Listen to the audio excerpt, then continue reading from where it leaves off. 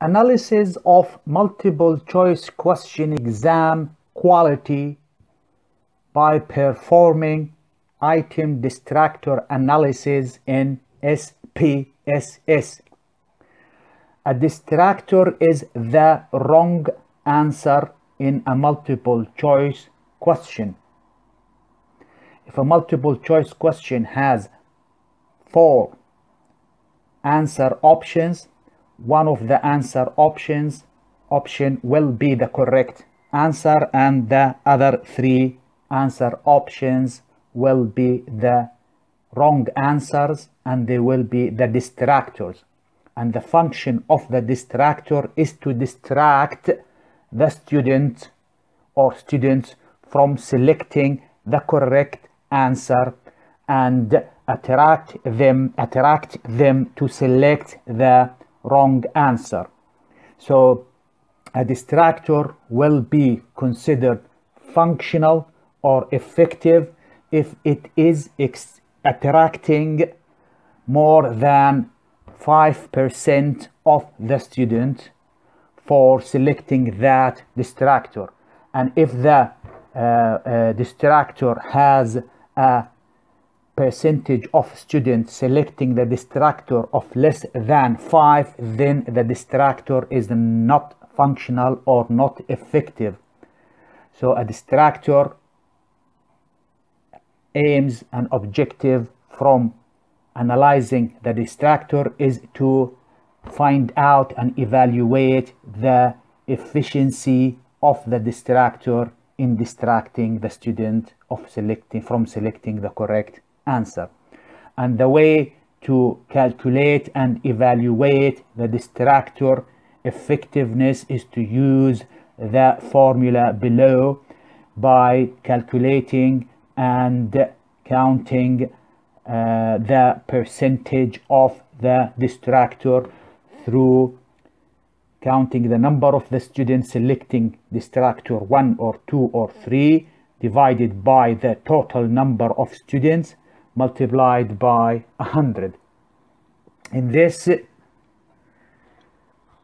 data view in SPSS, I have a data extracted from a exam results for 25 students answering 15 multiple choice questions with 4 possible answer options labeled as A, B, C, D. And for each multiple choice question there is 1 correct answer. In the case of question number 1, the option P is the correct answer. For question number 2, the P is the correct answer. And for question number 9, the correct answer is C. And for 15, the correct number is D.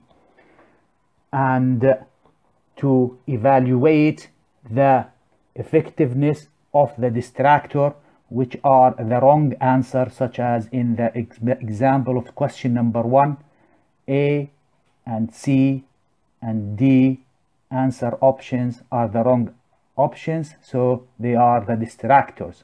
And to evaluate the effectiveness of these distractor to distract the student or the students from selecting the correct answer, we're going to use the formula described previously. And the way to do that is to click on transform, click on compute variable, and in the compute variable generate a target variable, call it option A, and then we're going to select A, move it to the numeric expression. We're going to divide that by 25, which is the total number of students, then multiplied that by 100 to get the percentage. And if you click on OK, a new column is generated, or a new variable is generated labeled as option A. And I'm just going to do a few editing here, reducing the decimal to 0 and this column width to 5, and the align the value into the center. And I'm going to also generate and compute the percentage for option B and C and D, and by clicking on transform, compute variable, reset this, and then call it option P, and then select the data or the variable P.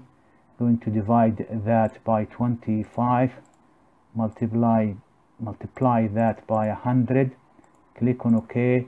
Again, a column here is produced, and I'm going, or a variable, a new variable. We're going to do the editing and then make it center, and I'm going to do the same thing for option C. Reset option C, and then select the variable C, divide that by 25, multiply that by 100, click on OK, a new target variable is generated.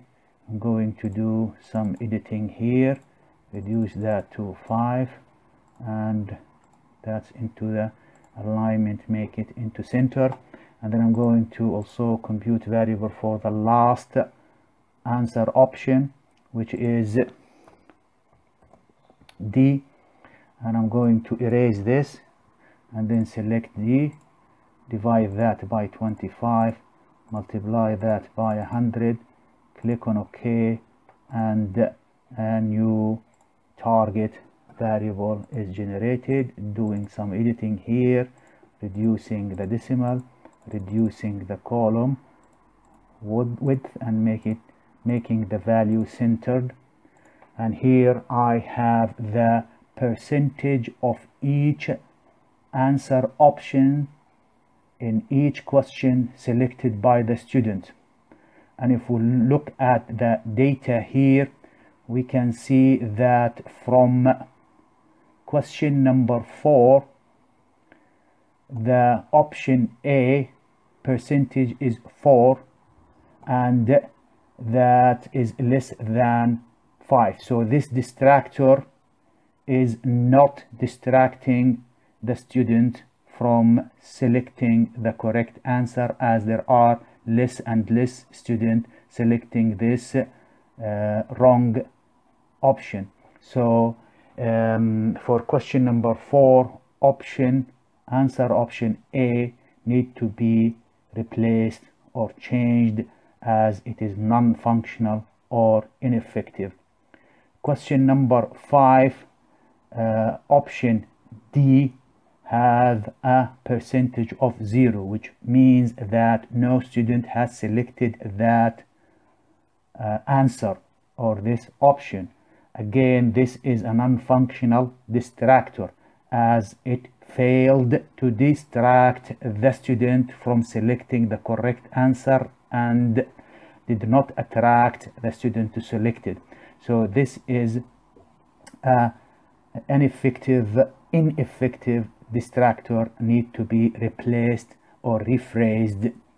And if we scroll down a little bit to question number 10, we can see here that distractor A and distractor C, the value is below than 5%, which means that this distractor failed to attract students, and their value is less than 5, which means that they are non-functional or ineffective, and they need to be replaced.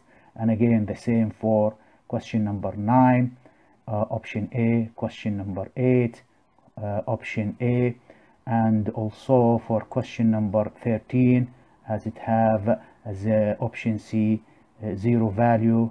Question number 12 have two option C and D, a value less than 5, and question number 15 have option C less than 5. Percentage of the student selected that options. This is the way to evaluate and assess the distractor effectiveness and to determine whether the distractor is functional and effective or not functional or ineffective and this is the way to do it in SPSS.